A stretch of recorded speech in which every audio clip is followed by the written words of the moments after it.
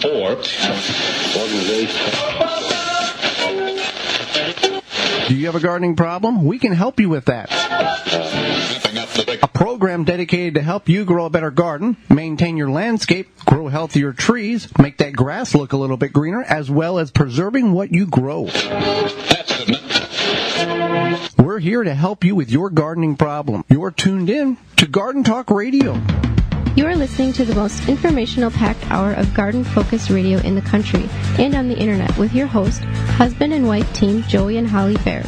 This is the Wisconsin Vegetable Gardener Radio Show.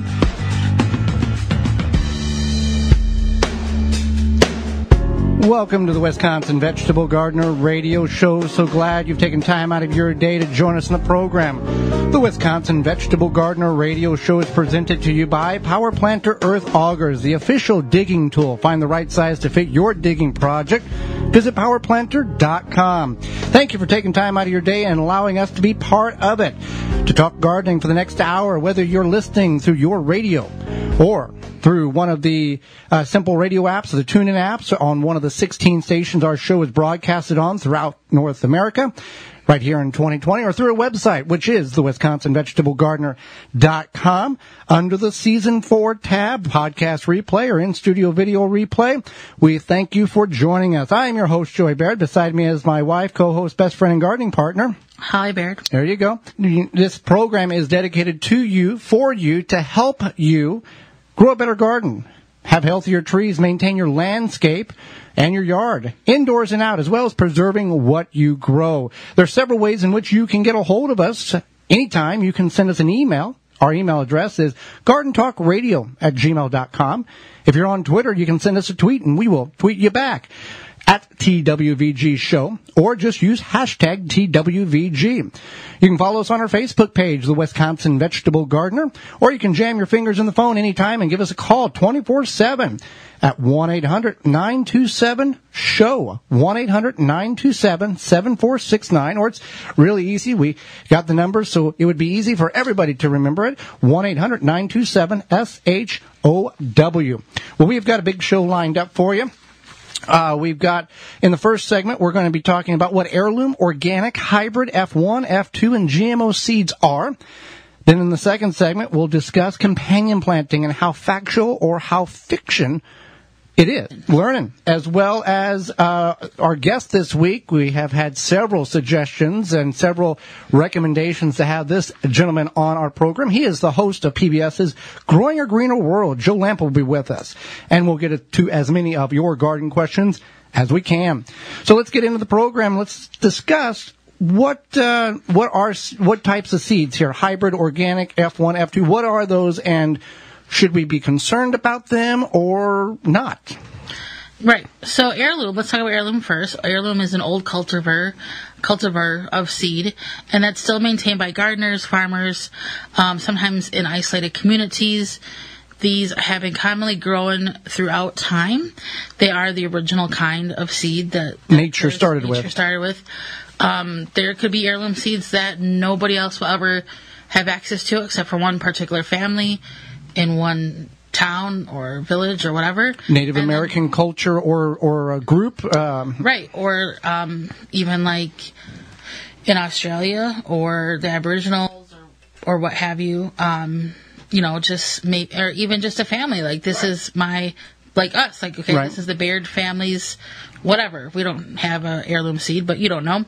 That's what heirloom is. Now, organic have been produced entirely through organic practices by certified organic operations. So, in the U.S. So, are these can organic be heirloom?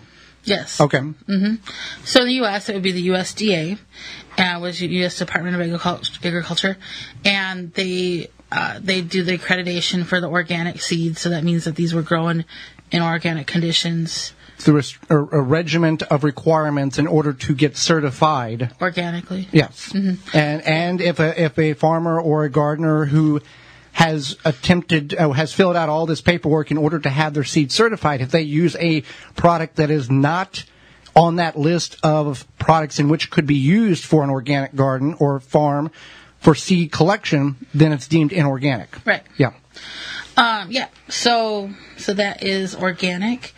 And so you can easily save heirloom and organic seeds to grow again year after year in your garden. Radishes, leaf lettuces, tomatoes, the whole deal. Very easy. The cool thing is that as you save those seeds, they become climatized to your specific location year after year. So they're going to be, not like if you give them to a friend to grow, it's not the worst thing in the world. It's perfectly fine. But they become more adapted. Like humans do in certain climates. Right, like you, for example, moved from the south to the north, and if your first few winters were rough, and you still don't love winter, but you adapted a little bit better to the colder weather. So then we have hybrid seeds, which are not a genetically modification of seeds. It is the crossing of two parent plants to get a stronger offspring. Right. Yep. So this is done by a horticulturist or a botanist. So basically, say you have a drought-tolerant plant and a plant that is prolific production. They could combine those two traits to make a hybrid plant. And there's nothing wrong with growing hybrids.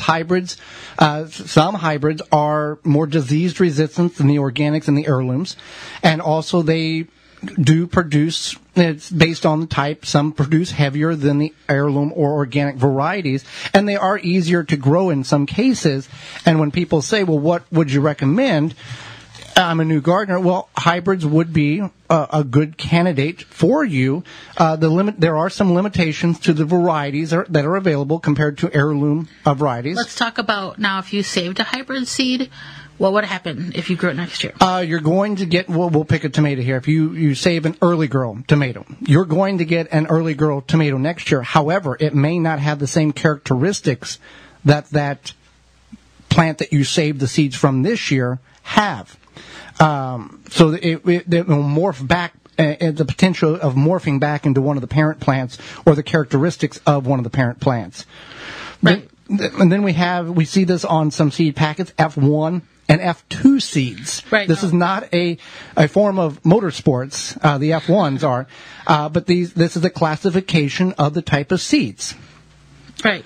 So these are hybrid seed, and they are known. So there's first generation, second generation. There can even be F3, which is the third generation. Those you still do not want to save, as it can morph back into one of those parent plants. So I guess if you see that, you shouldn't be alarmed. It's just something that is common in regards to hybrid. Some of those are much easier to grow than the heirloom and the organic ones.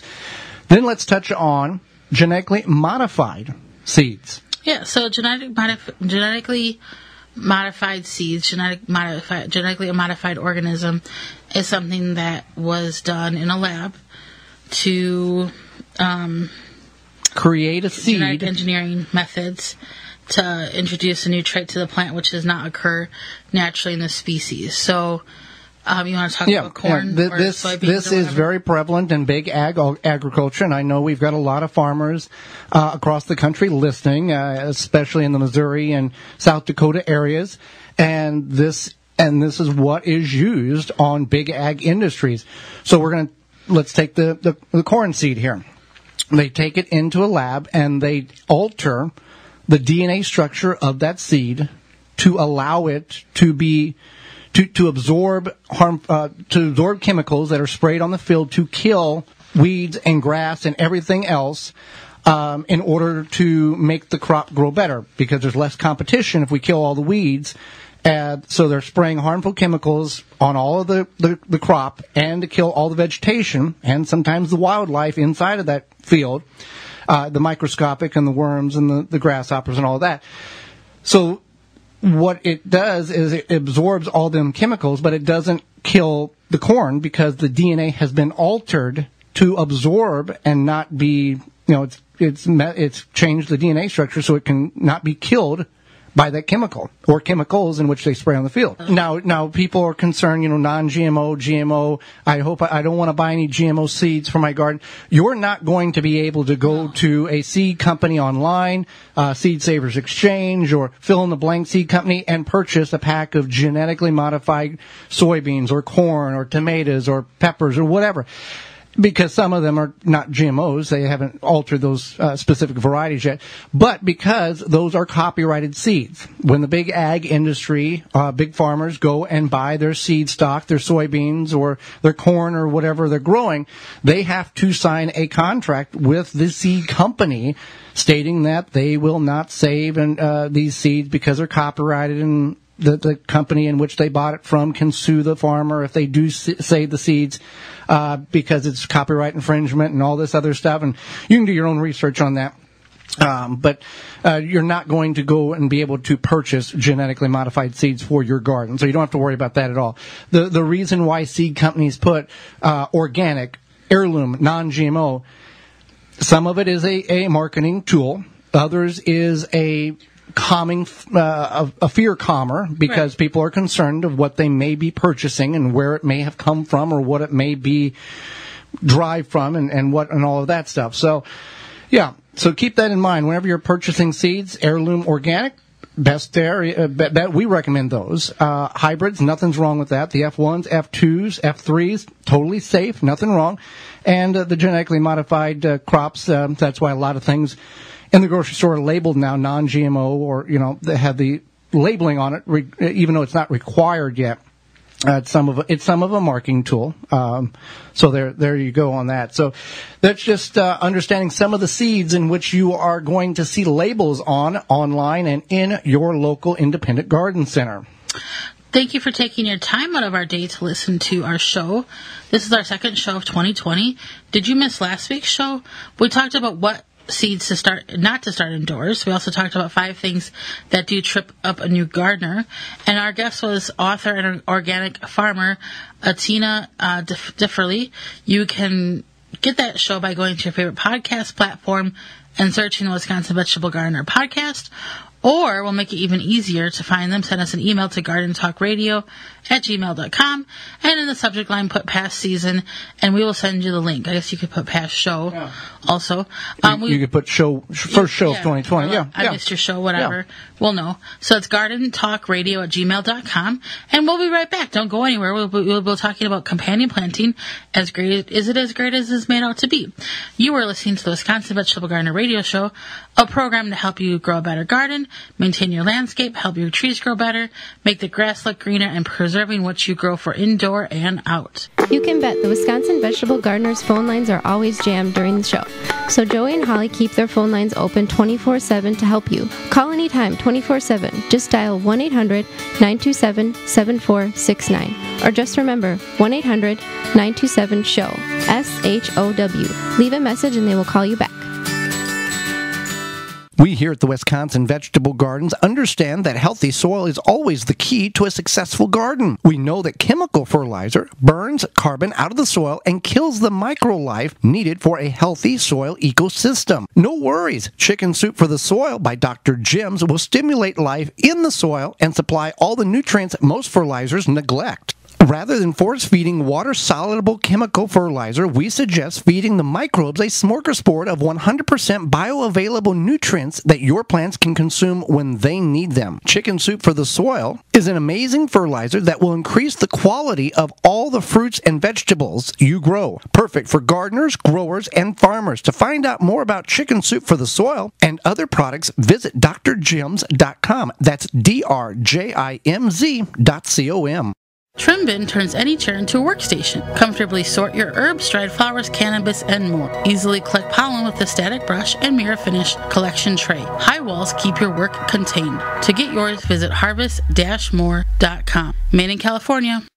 Do not go anywhere. There is more of the Wisconsin Vegetable Gardener Radio Show to come, which is presented to you by Power Planter Earth Augers, the official digging tool. To find the right size for your digging project, visit powerplanter.com. The number one key to healthy, productive plants are the roots. Starting from seed to full-grown plants, rootmaker.com has the answer.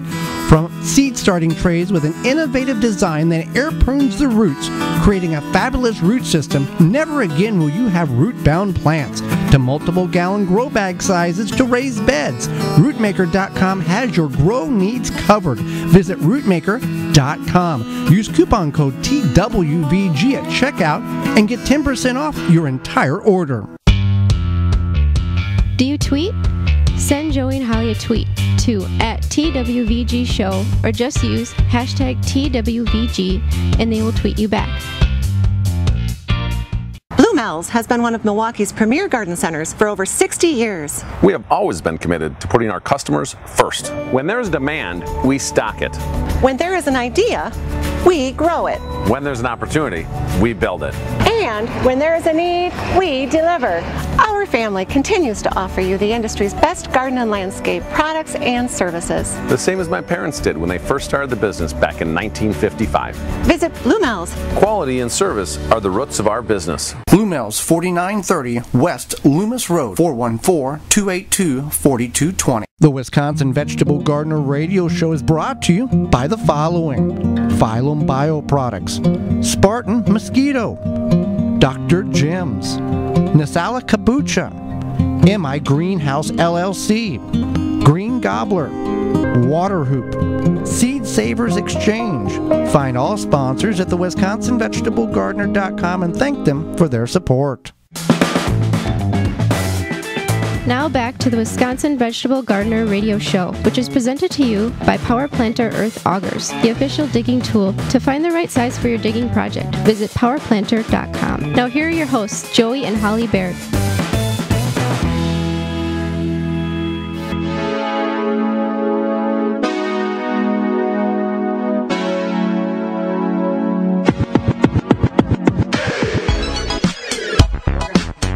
Welcome back to the Wisconsin Vegetable Gardener Radio Show. Thank you for hanging around through the break. We're going to be talking about companion planting. Is it real? Is it fake? Is there any truth to it? There's a little dance in here. Yeah, you got a little, you're jamming out over. So let's go over what, because people think companion planting is great. You see these charts online, and there's 47 charts and 38 different combinations. That one chart says one thing and the other chart says nope, that's not it. What? So well, we're gonna give them our resource. Yes, here. yeah. Okay, so you can find a lot of stuff online about all of it. Yeah, you can find a lot of stuff online about a lot of things. It's not actually true. That's what Abraham Lincoln said. Yeah. So companion planting, we found this at gardenmyths.com/companion planting truth myth. Author is Robert Pavlis, Pavlis. So here's what the definition is for companion planting. Okay, companion planting in gardening and agriculture is the planting of different crops in proximity for any number of different reasons, including pest control, pollination, providing habitat for beneficial insects, maximizing use of space to otherwise increase crop productivity. So I guess here's the thing, is that we actually gave a talk about busting garden myths, and we looked into companion planting. You could look at 45 different charts, and one chart's going to tell you to plant tomatoes next to basil. Another chart's going to tell you to plant tomatoes. Keep them apart. They don't like each other. Or peppers and blah, blah, blah, whatever. So there's no scientific evidence that anything works scientifically. Right. It's not. Nothing's been tested in order to. The reality of it is that. But I want to say that there might be something that works for you. So say, for example, maybe you grow your basil next to your tomatoes because that helps keep the bugs away, or there is some like there's the pizza garden. There's some truth to the companion planting, but there's like you said there, and this article speaks about it. Nothing has been tested to prove that XYZ works all the time. That's right. So I just don't want people to email us and be like, I've been doing this for 45 years, whatever. So so just keep in mind that that's one thing, is that there is no scientific proof. However, there is a term called polyculture, which is the growing of two plants next to one another that will help the plants grow better. Like, for instance, you can grow lettuce underneath the partial shade of a tomato plant. Lettuce is a cool season, short day plant, and you can grow it in that partial shade, which will allow that lettuce, tricking the lettuce to thinking the days are not as long and not as hot. Mm-hmm. So you're using two plants. You can grow basil around zucchini. to morph or trick the squash bug and the squash vine borer with the aroma of the basil or other herbs, and it confuses them, and they go elsewhere because they can't find any squash plant to devastate with their eggs or the larvae that they burrow into the stem. Right. That is definitely a good point. And many examples. And the research, there's no, I guess there's no reason for scientists, horticulturists, botanists to do this research because the money is tight. Maybe they just don't feel the need to because there's different climates. There's just all over the United States, there's different climates. And there's no different and nobody's good bugs, bad bugs. Yeah, so there's just too many variables. Now, maybe if you found some sort of article or proof for your area, that would be different. Well, like a local university extension, Maryland or Iowa or, Illinois in your region. Obviously, if you're looking for information, you want to go to that source. If you're in Tampa, Florida, you don't want to look for resources in Oregon or Washington State. Or Wisconsin. Right. Yeah. And you read the definition, but that's one definition. There is multiple definitions, so we can't even agree on what a definition of this companion planting is. So that puts up the first problem. If we can't agree on a definition, how can we agree on the terms and the conditions in which the method is practiced in order to get the results? Now, many people will fall to the discussion of Native Americans, the Three Sister Garden. So that's technically not companion planting. That is basically not intensive planting. What's the word I'm looking for? It's like friendly planting. Well, it's a form of polyculture, but there's 3 items involved in here instead of 2. They're using the corn to grow the bean up it, and they're using the vegetation of the squash plant to be the ground cover. Now, many of you have heard that, you plant the corn and you plant the bean next to the corn, and the bean emits nitrogen from the roots, which feed the corn. That's a garden myth. That's not true. Right. So there was a study, there's been many studies done that, what are those nodules called? On the root nodules. Yeah, root nodules. That those are, like, if you look at the roots of a bean plant, any sort of legume plant, like beans, peas, what have you. Clover. That those nodules are going to release nitrogen into the soil. This is not true. There's no scientific evidence this has occurred, that it happens. There is nitrogen in those. There's nitrogen in because those, they're pulling the nitrogen from the atmosphere. But the nitrogen does not travel Correct. from the root nodule to the corn roots across the soil to fertilize the corn. So if you have low nitrogen in your soil, you want to grow corn, you're going to have to add some nitrogen. And we found that out many years ago. Yeah, we grew some beautiful corn, but we sure pumped a good healthy heaping of nitrogen into our soil. Yeah, so that's one of the forms of companion planting. And you can see the charts. Tomatoes grow next to this, don't grow next to that. So there's a lot of myths and misconceptions about the term of companion planting. Now, there are some good plants, like we talked about with the zucchini and the basil and the tomatoes and the lettuce, that you plant one plant next to the other plant because it repels or draws in beneficial insects or repels bad insects. So just do not rely on the charts or any charts that you see on that. There are a lot of great articles by great gardenists and horticulturists and master gardeners that have decades of experience explaining in great detail why a certain particular practice of planting one plant next to the other works. However, keep that in mind that it doesn't always, there's no science behind it. Well, it's like planting marigolds. Everybody says, you plant marigolds in order to repel rabbits. We've seen rabbits just come along and eat the marigolds down. It depends on the variety of marigolds. So it's not just the generic marigolds in which you buy. There's a strain of marigolds which repels rabbits, but it's very difficult in order to find those. And I'm not familiar with the particular strain or variety in which those have in order to repel the rabbits. So if you're trying to repel rabbits, either use a firearm or use deer defeat or a fence in order to put a barricade between them and the plants in which you are trying to grow, because as we found out many years ago, plants grow a whole lot quicker and happier and healthier when they're not getting mowed down every evening by the herd of rabbits that move through the neighborhood. Right, for sure. Basically, there's tons of books out there, there's tons of charts, there's all sorts of stuff that you can find anywhere from the internet to your library to the bookstore to a magazine, whatever, and there's no true scientific proof to any of this. I like this line here from this article. Most suggestions have no scientific basis. Many times it is just stuff made up to sell advertising, sell books, and promote individual ideals.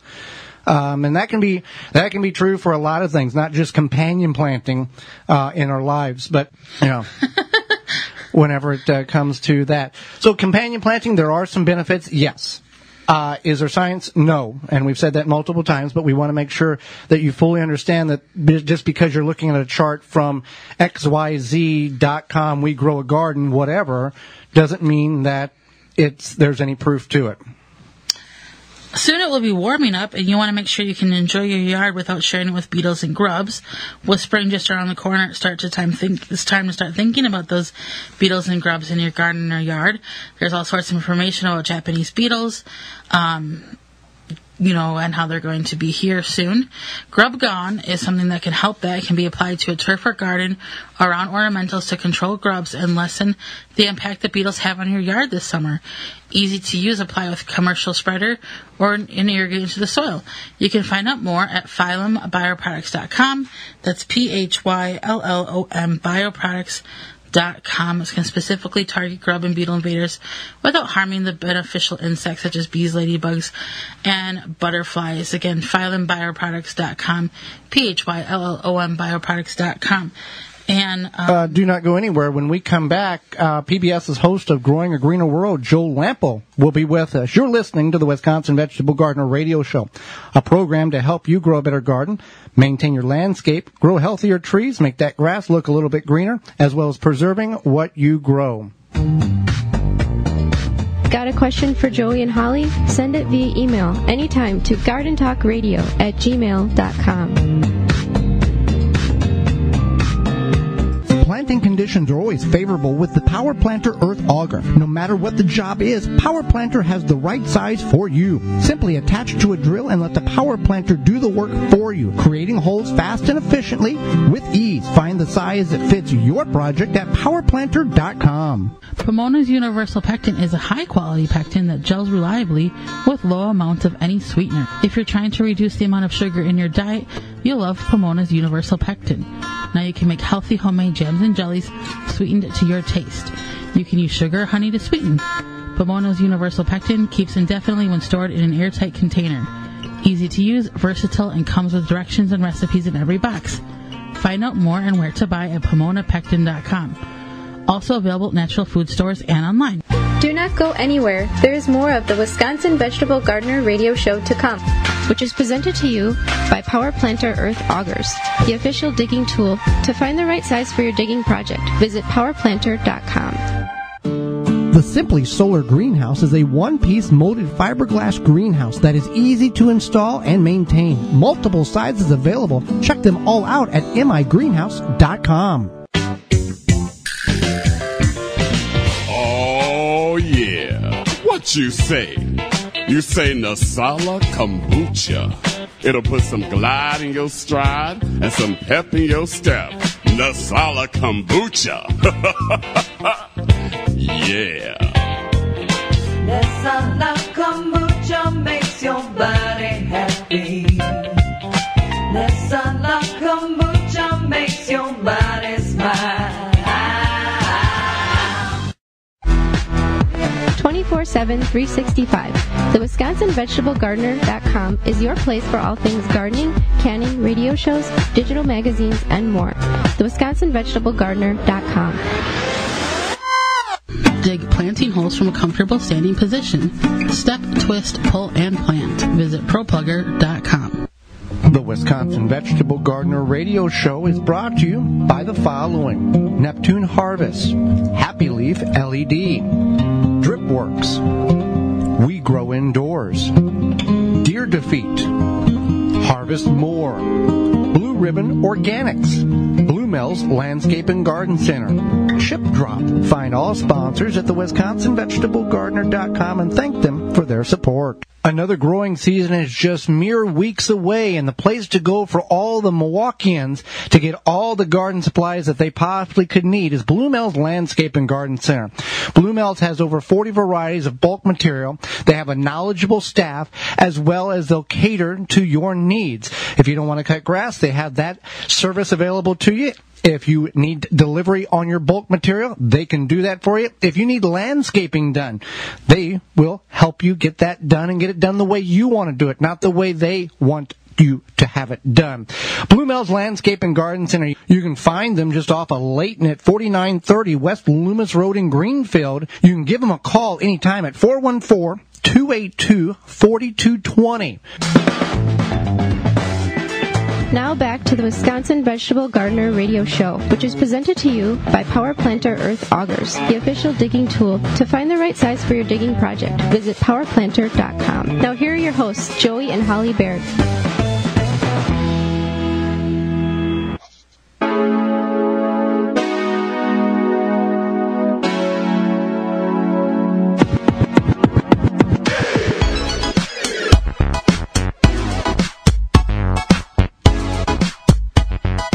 As one of the country's most recognized and trusted personalities in gardening and green living, that passion for living a greener life is evident to a nationwide audience who watches Joe Lample in his current role as the creator, executive producer, and host of the multi-award-winning PBS series Growing a Greener World. He is also an author, blogger, and more. Welcome to the program, Joe. Hey, Holly. Thank you for having me. Well, thank you for taking time out of your very busy schedule, as it always seems to be, to join Holly, myself, and all of our listeners from across the country to enlighten us and them.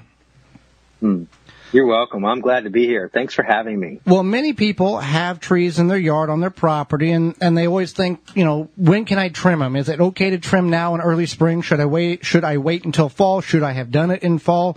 What's the best time to trim a tree, whether it's fruit or non-ornamental?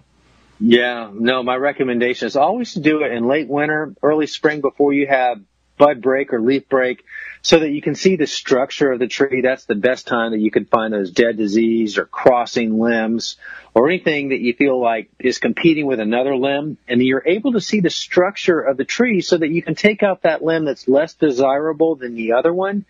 So it's the really only time of the year that you have that chance to really look into the skeleton to see how it's shaped. And then that creates the ideal framework with your your hand in there to do some proper pruning to give it the best structure as possible. But having said that, the next best time to come in there is, early summer to midsummer, because then, even though it's filled out and you've maybe done some pruning in the early winter, now you see what it looks like with all the leaves out, and how it, you still may want to go in there and do a little more pruning to create greater air circulation or more light into the center of the canopy, at which point the summer is actually the best time to do it. The worst time, though, in my opinion, is to do it in fall or late fall, as the tree is going into dormancy, because as you all know, pruning stimulates growth. So if you were to prune in the fall, right before the tree goes dormant, and you make a cut, it may stimulate new growth, like there may be a new surge of new growth that could be harmed when the cold weather comes on. So you want to avoid that, and all you have to do is wait a few more months until you're coming out of winter into spring, and then go back in there and make that pruning then. Well, with that said, what is one of the more common mistakes that tree pruners do? Is it over pruning, under pruning, or is it really pruning at the wrong time, or a combination of all?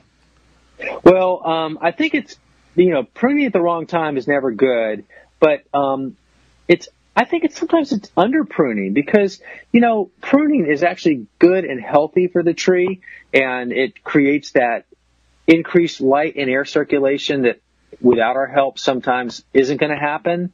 And it gives us an opportunity to get those crossing branches out of the way and introduce more openness into the canopy.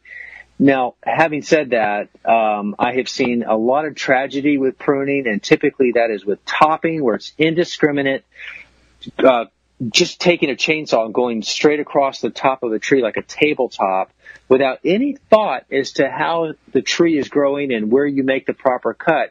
They're just taking a tabletop approach and topping the tree.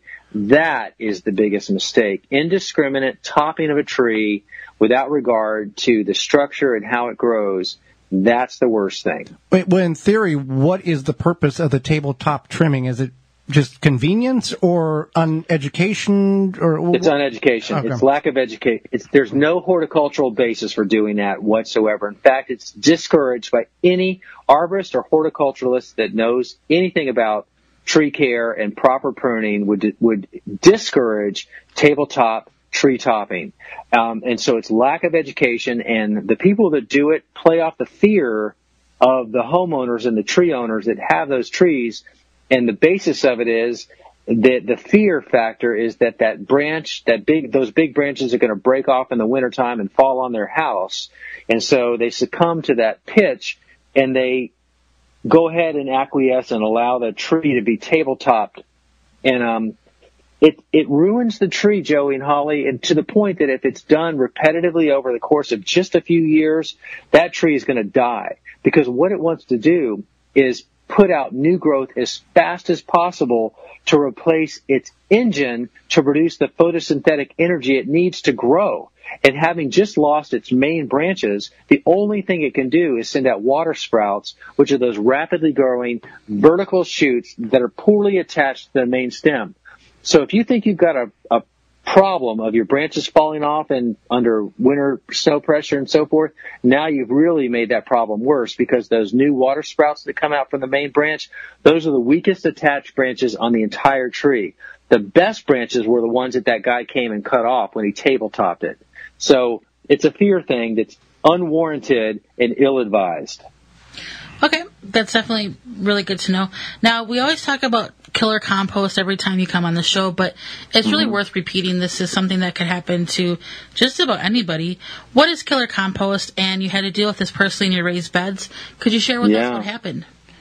Okay, so killer compost is basically using composted horse manure that came from hay that was grown in fields that was sprayed with persistent herbicides. So I'm talking about Grazon, imidacloprid, and different persistent herbicides that are so they just don't break down naturally. In fact, they're designed not to break down. And so over 4 or 5 years after composting, they're still intact, and that herbicide can kill but many plants that come in contact with it. And so when gardeners unknowingly use horse manure, composted horse manure that happened to have hay that was treated with this persistent herbicide, that can pass through to the gardener's use of it in the garden soil. And that's when it can kill your plants and ruin your soil. And the reason I know about it is because I'm well researched on it, but I also, even knowing that, I couldn't resist the temptation to use my own composted horse manure from my own farm and my own horses when I built my raised bed garden. And I put 20% of my bed, I used the composted horse manure on my property without checking first to see if it had the persistent herbicide in it. And it did. And as soon as I got the horse manure in my garden beds and the plants started growing and the roots came in contact with that persistent herbicide, suddenly my plants started curling up and becoming deformed, and it was very apparent what had happened. I knew immediately when I saw it what had happened, and I did it to my own garden. I couldn't believe it. I was so mad at myself, but, live and learn. It happens to the best of us. And so you have to be careful with anytime you're using animal manure in your garden, you have to be sure before you put it into your garden that it's free of any persistent herbicide. Well, this can be true for weed and feed, inorganic weed and feed that people take the grass clippings and compost and throw in their yard or in their garden, because that weed and feed is to kill the broadleaf plants in the yard to make the grass grow, and it's persistent and even in the compostable form. So it can be the same detrimental effect that you went through on a much smaller level, but still as deadly. It can be the same. The difference is that the type of herbicide that's sold commercially for agricultural use, for example, for farmers that are growing out grass for hay harvesting, that herbicide is less available in the consumer market and more for the commercial market, and that is the type of synthetic herbicide that is incredibly persistent, much more persistent than what you or I might purchase in a garden center or a nursery, but the result can be definitely the same. The difference is the duration or persistence of the herbicide on the commercial level. Right. Well, as we get closer to planting each day, many people, and I'm asking you this because you're an expert in this field, you've got raised beds, and the myth or the saying or the knowledge has been passed around that if you're growing in raised beds, you can plant these plants a whole lot closer than you could in traditional ground because you're growing them in really rich nutrient soil. Is there any truth to that, or is this just another garden myth that we've all been led to believe? I'd say it's a myth. You want good garden soil, whether it's in ground or in raised beds. The raised bed environment is definitely an advantage for being able to create the ideal soil mix for sure. You get better drainage and all these other better properties that you have more control over. But the plants still demand air and light, air circulation and light opportunity. And so, soil has nothing to do with that. The fact that you would be planting them closer together doesn't do anything that's good for that plant. They still want to have that air circulation and as much light as possible around them because they don't want to be crowded just because they're in a raised bed and they have better soil. That does have some advantages over inferior soil, but there's no reason you can't have great soil in an in-ground bed either. But no matter where you plant your plants, you still need to give them good air and light circulation. Definitely. Now let's, as we try to start as many plants as we can from seed, but we do pick up plants from the Independent Garden Center, and there's nothing wrong with that. What are a few tips you can share when it comes to picking out those plants from your local garden center? Well, first of all, you want to, I do this all the time. I pull the plant out of the container, and a garden center owner or somebody that works at a garden center that knows their salt is going to know that you are obviously an astute gardener. If you're checking the root mass or the root system, you're looking for healthy roots, and healthy roots look white or fresh. They don't stink. They're not brown and kind of rotty. And that's the first thing that I do. And of course, I'm certainly looking at the above ground growth, anything that has any signs of disease. And then I rub my hand over the top of it. And in case there's any white fly or some sort of pest flying out of the top of it upon disturbance, that's not a good indication because you don't want to take those plants and bring them home and introduce them into your garden and bring in those pests or those eggs that may exist on the plant that you bring into the garden that wasn't even in your original garden until you brought it in. So those are the main things. I'm trying to avoid bringing or introducing in pests and diseases or plants that are root bound and overcrowded inside of their container. Some good advice there, Joe. Let's talk about the program that has made you well known throughout not only North America but around the world. You're in the 10th season of PBS's Growing a Greener World, and in those 10 seasons, you've met a lot of people and gone a lot of places. Is there a couple of moments or people or events that you have witnessed or been introduced to that really stands out in your mind as a really one of the things that's going to stick with you forever? I'll give you three quick ones. The first one was the one we won our Emmy on. It's Stephen Ritz with the Green Bronx Machine in the Bronx, New York. He's a school teacher. Now he's a volunteer school teacher, and he introduced his children, his students who live in public housing across the street from the school, and they're overweight, they're undernourished, their grades were terrible, their attendance was terrible, their attitudes were terrible. And Stephen Ritz, as a dedicated teacher, wanted to solve that problem. And he felt like the best way he could do that was to teach them about gardening and eating healthy. So he started growing food inside the classrooms and in the schoolyard garden and taught the kids not only how to grow that food, but what to do with it once they harvested it. So they started creating salads and learning recipes and making those dishes inside the school classroom. And they had so much left over that they could take it to the school cafeteria and share it with the other students and then send it home. And they could take it to their parents at the end of the day, and they would cook at night with this produce that the kids had made in school. So the short story to that is that the grades went up, the weight went down, the attendance went up. Everything that you would want to improve upon happened through connecting these kids to the miracle of growing food and eating a more healthy diet.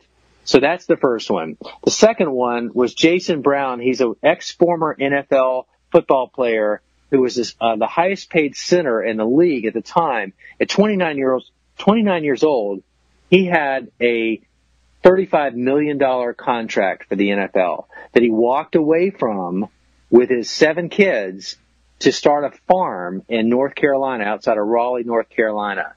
And he named his farm First Fruits Farm.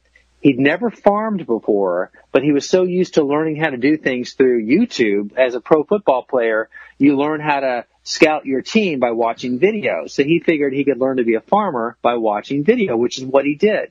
But here's the neat thing about it. 9 years in now, he's grown about 1 million pounds of produce, and he's donated every pound of it to his community.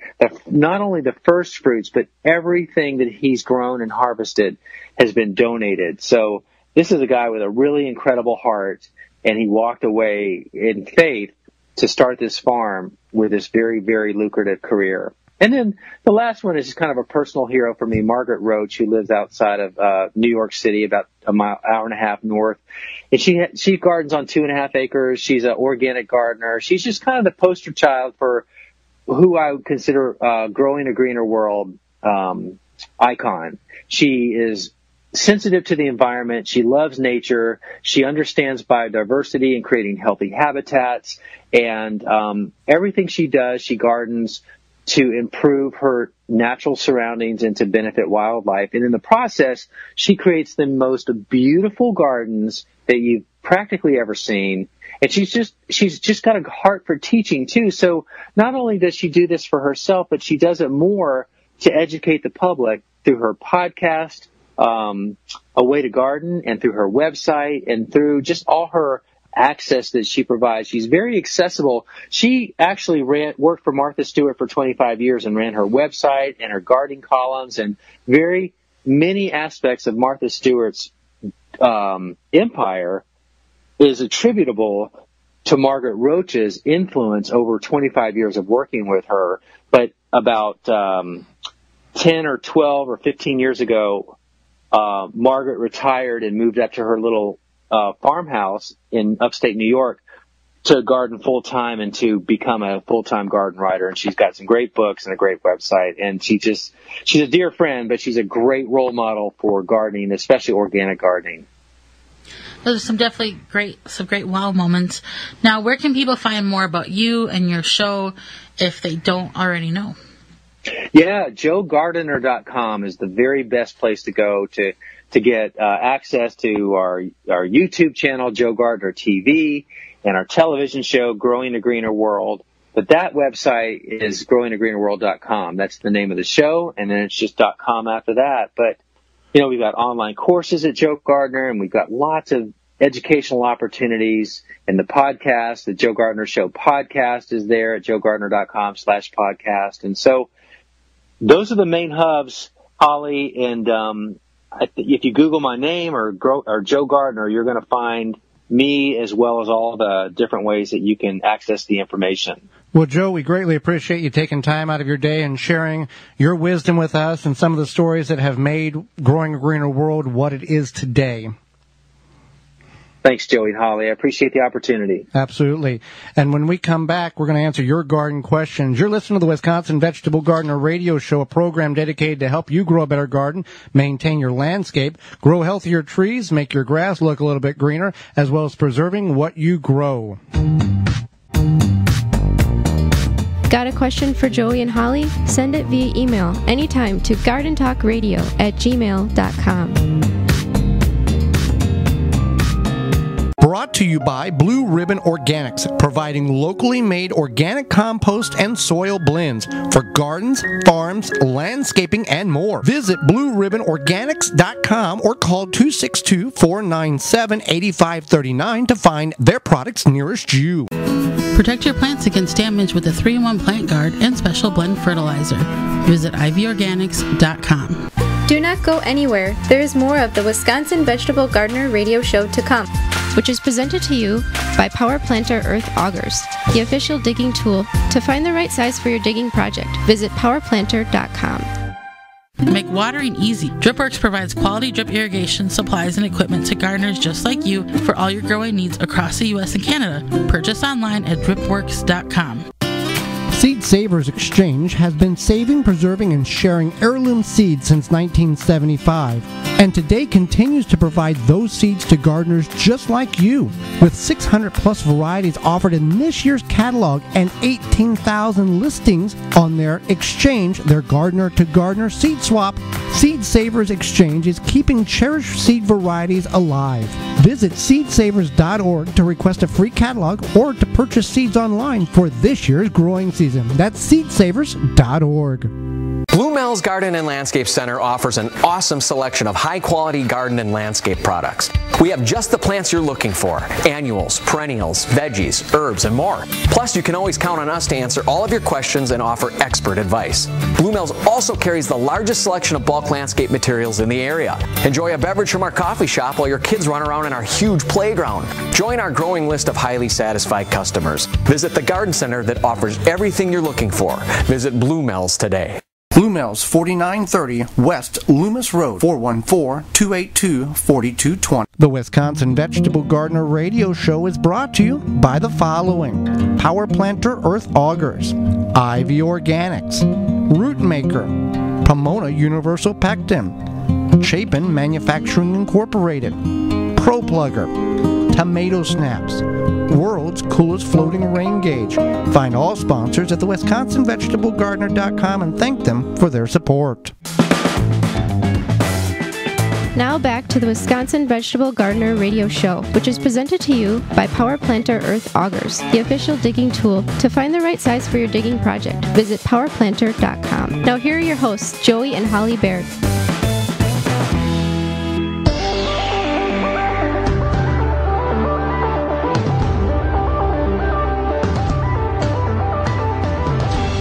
Welcome back to the Wisconsin Vegetable Gardener Radio Show. We've got a bunch of your garden questions that we are going to answer.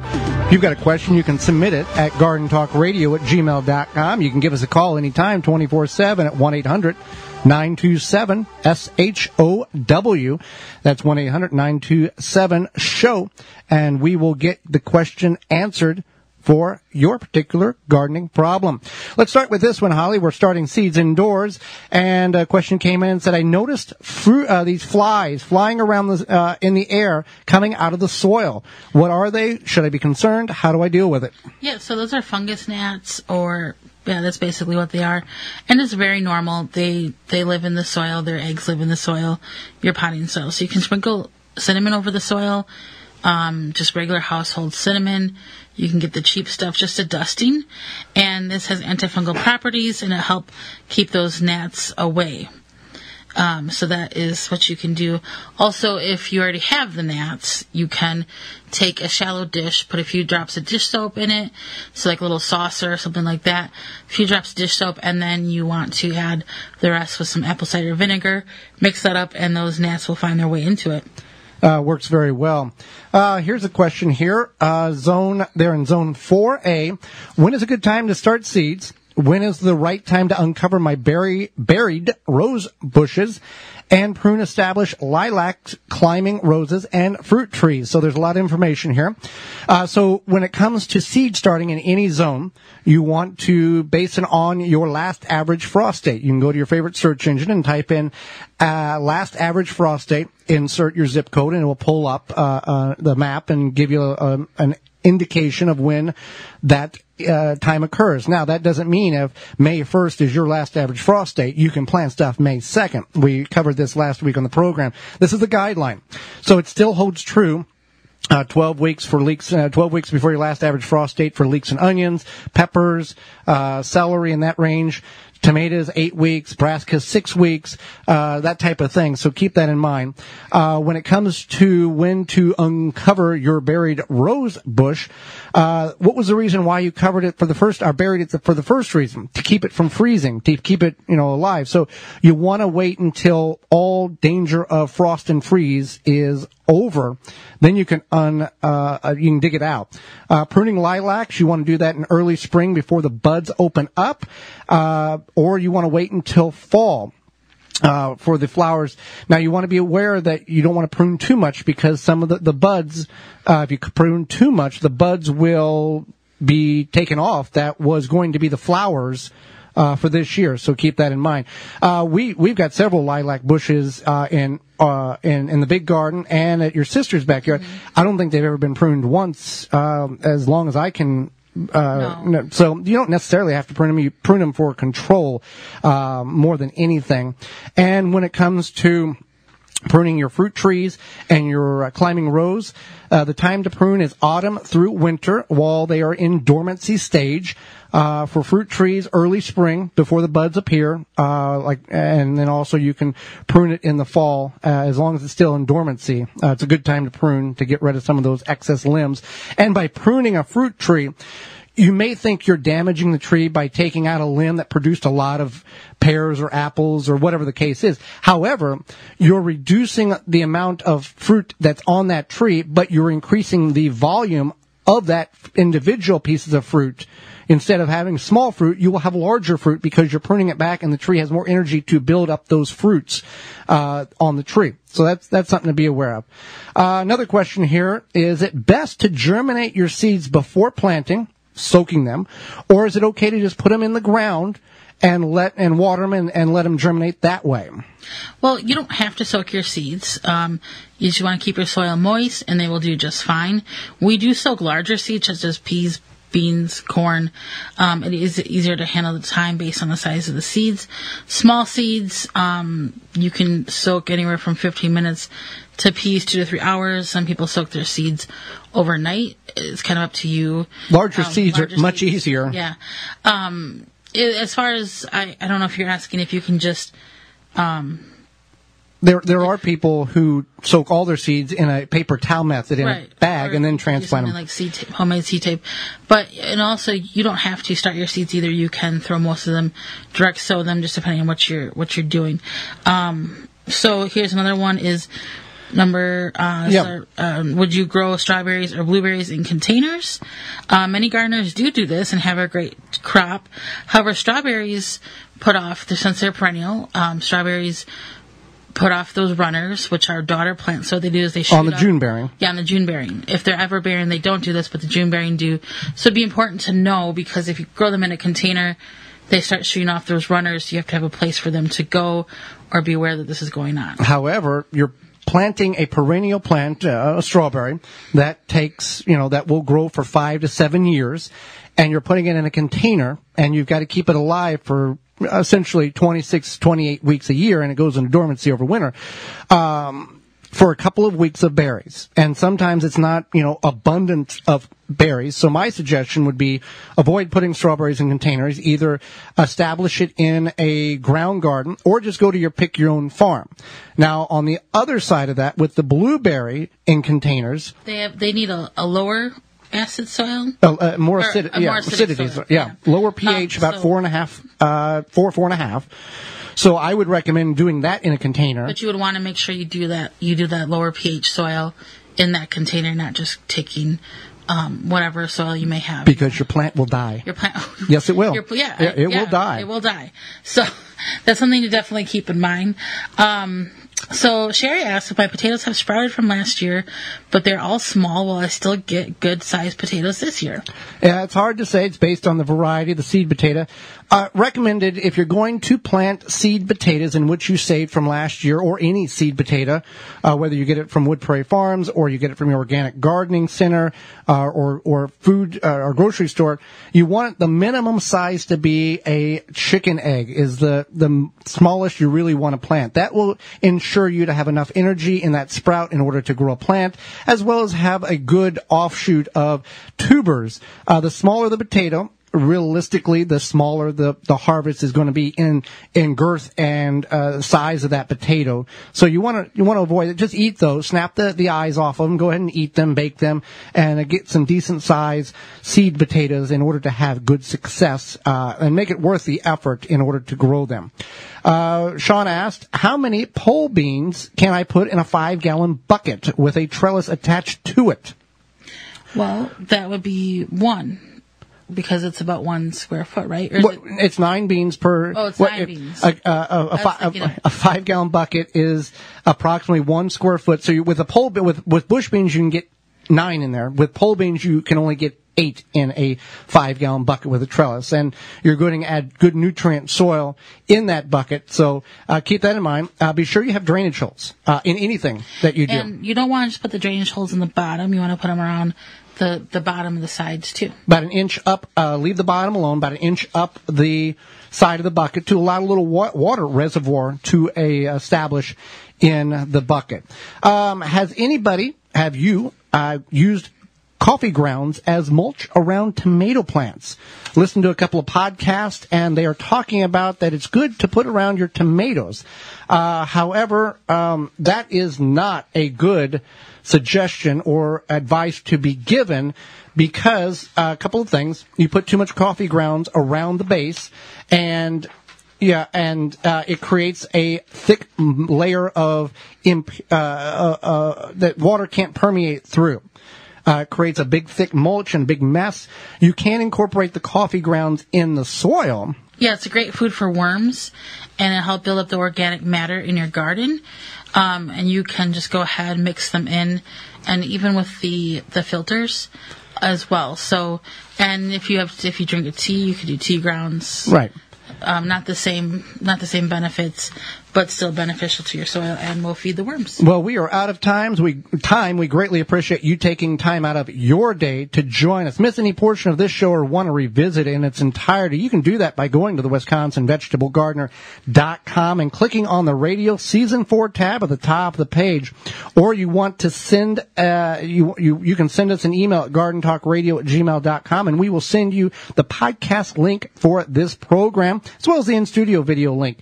You can check out past shows by going to your favorite podcast platform and searching the Wisconsin Vegetable Gardener podcast. We always appreciate you telling your garden friends about the program. That is how we get noticed, how the word spreads. Join us next week on the program. We'll be talking about how does fertilizer work and when to apply it. Seems simple, but there's a lot of science behind fertilizers, and when to apply and how it breaks down and if it breaks down in the soil, as well as deer-resistant plants that you will want to add to your landscape. And our guest will be author of several books. Her most recent one is No Waste Kitchen Garden.